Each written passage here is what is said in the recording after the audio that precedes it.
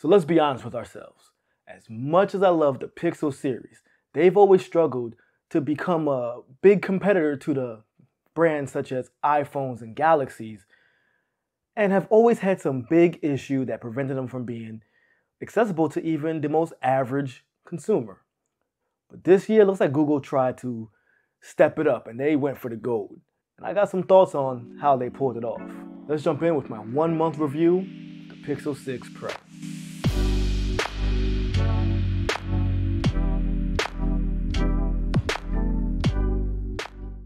Now, of course, before we get into it, I'm gonna need you guys to hit that like and subscribe button, and please hit that bell icon if you wanna make sure you're up to date on when I drop new videos. Of course, I love to see you guys comment and let me know what you think about this phone and what you think about this review. One big spot Google always struggled with was with design. Not that it was always bad per se, but it failed to have an iconic look that appealed to the masses, as well as they failed to have a consistent look that made you know whenever you see it, oh, this is the Pixel. This year, they definitely stepped it up. Now, we're gonna jump into the back of this phone, because that's the most noticeable thing, especially this large camera visor. Now, I'm a big fan of it, but I wasn't always so intrigued with it. But now that I got it in hand, I love it. It stands out, and when people see it, they ask me like, hey, is that the new Pixel phone? And that's a big win for Google, and that's something they want to happen. You also get this nice two-tone back. As you can see, I have the cloudy white. Now, my biggest problem with this back is the fact that it's extremely glossy, which means you will see fingerprints. I have noticed that the lighter colors, such as the white and the sunny, are much better at preventing fingerprints from showing up. But that black one, it's a fingerprint magnet, and you gotta be careful with it. On the Pro series, you also get this nice, shiny aluminum rail, which I gotta admit, I was worried it was gonna be as fingerprint heavy as, let's say, the iPhone 13 Pro. But it does a good job of not really showing those fingerprints. I do prefer the matte black side rails of the Pixel 6, but it looks good here. I'm a fan, I like it. I do wish they would have kept the frosted back that we've seen on the Pixel 3 and Pixel 4, but hey, still looks good, and if you get a light color, you'll be okay. Now, that doesn't mean the back design is perfect. It is missing a little bit of polish that you would see on some more mature devices such as the Galaxy S21. You see, the Galaxy series, the way the aluminum rails blended in with the camera bump is seamless and it looks great. On the Pixel, it looks decent, but there are some rough edges, and I'm hoping that in the future, it looks a lot better. And I think it will be, because this is their first step into having a fully flagship device, and for their first go at it, it's really good. Like I said, just a little more polish, and the competition will have to step it up. I will say though, it is a large phone, 6.7 inches. It's somewhere along the size of a Galaxy Note 21, but it is a nice thin design, and with that slight curve on the back and the front, it feels easy in hand, at least for me. I do have larger hands, so I don't have some of the issues that other people do. Some people say it's very slippery in hand. I don't get that. It's slippery when you put it on a desk. You're going to want a case. But the camera bump does help when it comes to carrying it, because my finger tends to rest right underneath it, and I like it. I feel comfortable enough to hold this without a case, but I'm not going to. Not yet. You know me, I hate having cases on my phones for too long. This one I have to get used to before I start risking it. If that size is too large for you, I gotta admit the Pixel 6 is still kind of big, but definitely more manageable at 6.4 inches. Plus, it has matte rails and a flat front, so probably easier for the average person to grip and hold on to. If you got a problem or have tiny hands, you should probably jump into that one. All right, so we know that the back of the phone is generally a winner. How about the front? I gotta say, I am loving the display on this phone.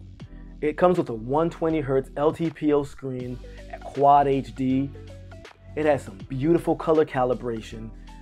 Even when you leave it on the default adaptive display, it's beautiful. It knows when you're looking at an image that will look better with a more natural tone, or when you're watching something like anime, it will kind of bump up the saturation a bit, but not too much the way the Galaxy does. the viewing experience has been phenomenal for me. When I'm watching anime or Netflix or any great show, the colors pop, it's smooth, it's what I like. Also, this is one of the few Pixel phones where the brightness is not an issue. I think they said it only caps at like 500 nits peak and then 800 if you have HDR. It feels brighter than that because I haven't had any issues using this in direct sunlight. And I live in Florida where it gets pretty bright. So I haven't wanted this to be brighter than it gets. That's a first for me with Pixel devices. So kudos to Google, they stepped it up this year. Now that 120Hz LTPO display, as good as it is and as smooth as it is, there is a slight issue. You see, it's supposed to drop down to about 10 Hertz depending on what you're looking at. So if I'm looking at a picture, it's gonna drop down and help save battery. I put this in its developer options and was showing my frame rate just to test it out. And for some reason, it doesn't seem to really go below 60. In fact, it primarily kept going from 120 to 60 Hertz. I don't know if it's a bug on the LTPO display or maybe a bug on developer options not showing the proper Hertz or refresh rate. But if there is a problem, Google needs to fix that because that could cause battery issues if it's not dropping down as low as Google promised. Now, speaking of that battery, once again, not everything is perfect with this device. The biggest issue I have with the battery has been it's inconsistent. For one, it really depends on if you're on Wi-Fi or 5G LTE. I've noticed a lot of other users have complained about the battery life and other ones have praised it. So it's different across the board, across different devices. In my testing, I've seen that on Wi-Fi, I can average around 7 hours screen on time. That's gaming, YouTube, Twitter, all the basic usages. I don't really think about my battery life until I hit that 5G or LTE. That seems to be a big power draw for these phones.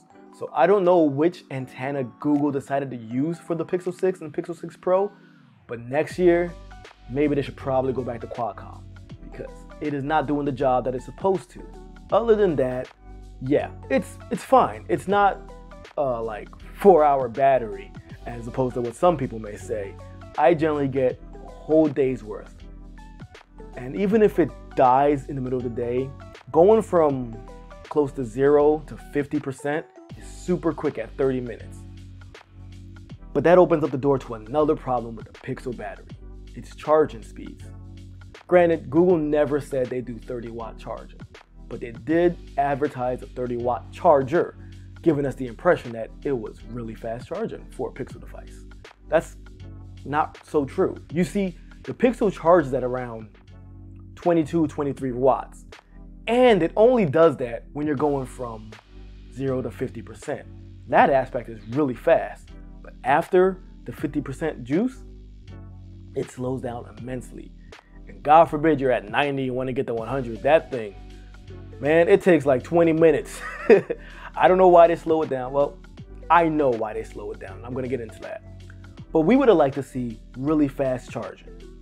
I was thinking about this and kind of going over some of the other competitors, and I noticed that Apple and Google, they don't care about fast charging the way Apple or OnePlus or even Samsung does. What they care about is battery longevity.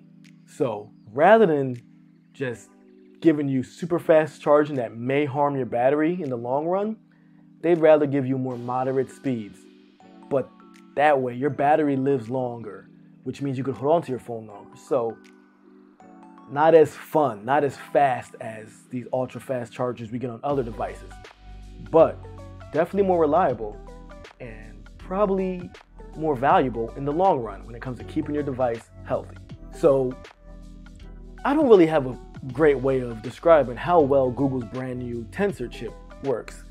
The best way I can describe it is I don't notice it. And I mean that in an absolutely positive way. You see, compared to the Samsungs and the iPhones and the Galaxies and the OnePluses using the latest and greatest chips, this guy keeps up. I know benchmarks didn't seem that impressive, but using it daily, I had no hiccups, no slowdowns, it was fast, smooth. Along with Android 12's rework of the framework when it comes to the animations and how Android runs, it is a buttery smooth experience. No concerns, no issues. If you want a fast device, you got one. And I'm very impressed with this being Google's first outing with their own custom chip. Now, the only part of the performance that does worry me is sometimes it gets a little warm. TikTok is a big cause of heat and some gaming. Now, that's normal for gaming, but it's a concern. And sometimes I'm just using it on the 5G LTE and I can feel the phone get warm. Nothing to be concerned about, nothing that makes me feel like I have to turn my phone off before it blows up. But I do notice heat, and if you want to think about that battery life, a warm phone drains battery even quicker. Let's get back to the gaming. Gaming on this device, fantastic. I've played Call of Duty Mobile, Asphalt 9. I tried Genshin Impact a little bit, and that was the only game that had a little bit of issues. And I'm wondering if it's more or less just needing to be updated to deal with Google's Tensor chip. Gaming, fine. Once again, gets warm, but that's normal. I've had that on almost every phone I've played on. Haven't noticed any type of throttling really, or frame dips. It can handle whatever game I seem to throw at it. Some better than others, obviously. But still, really good. I think most people will be impressed with how the Google Tensor chip performs.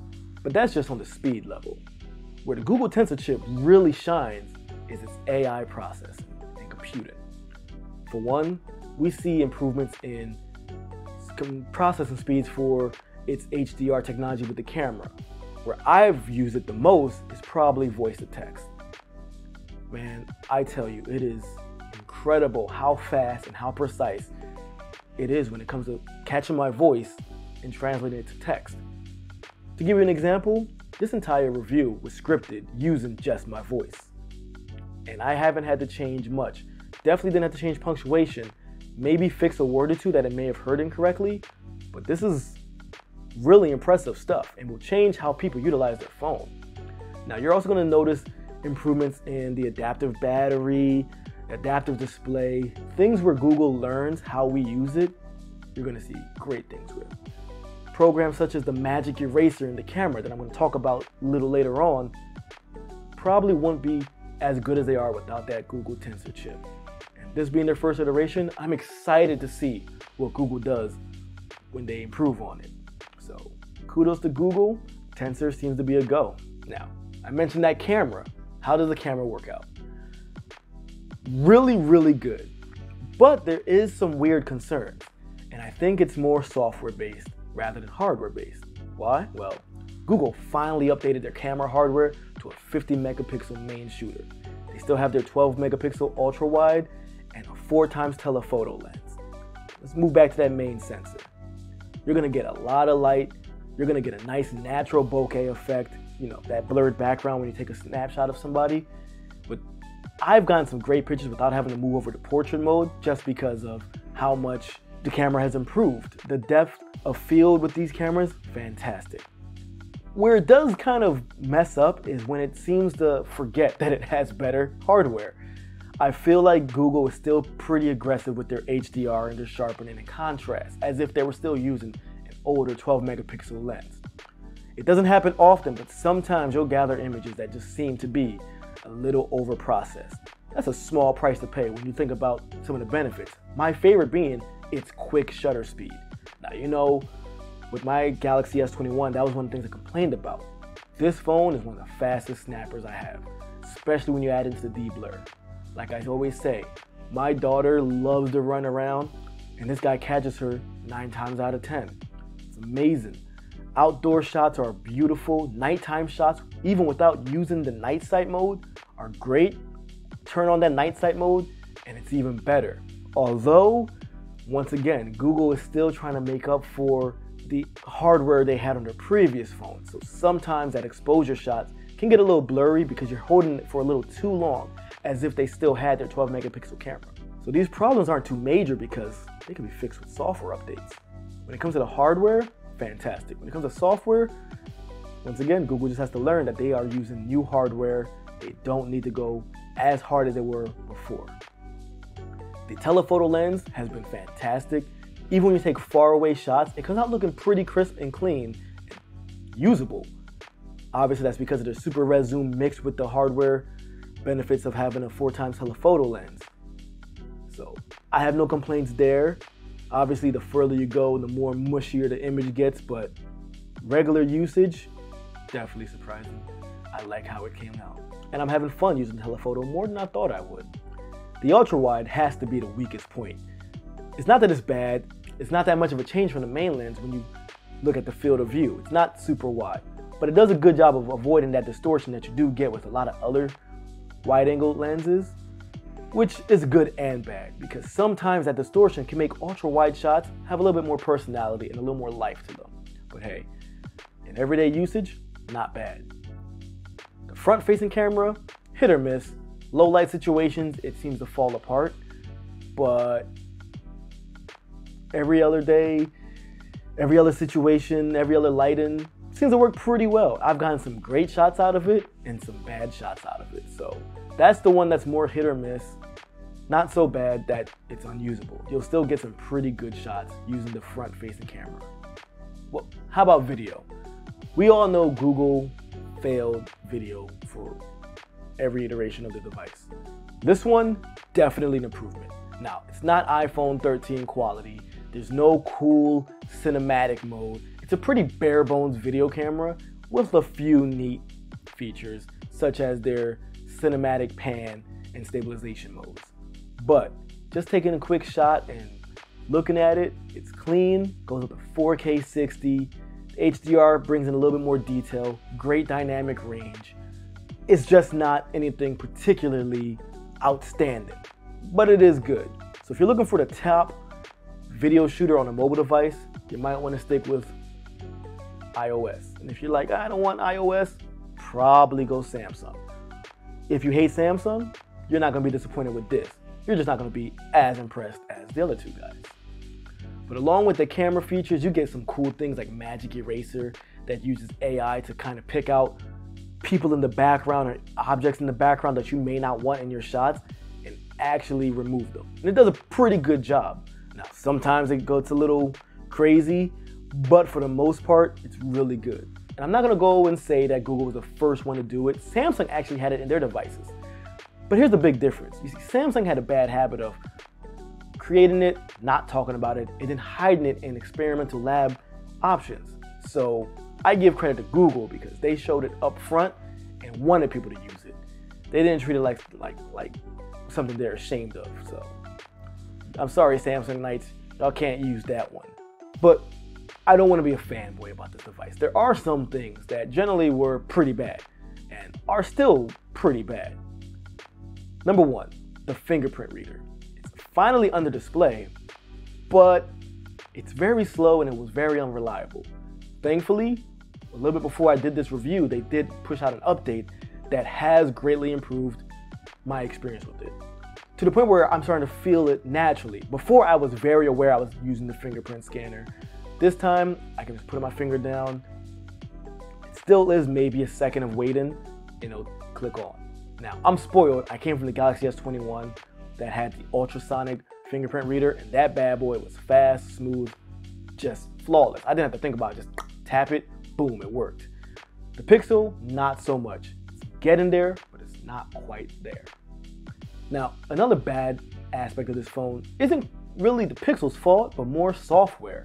And that's Android 12 being as buggy as it is at launch.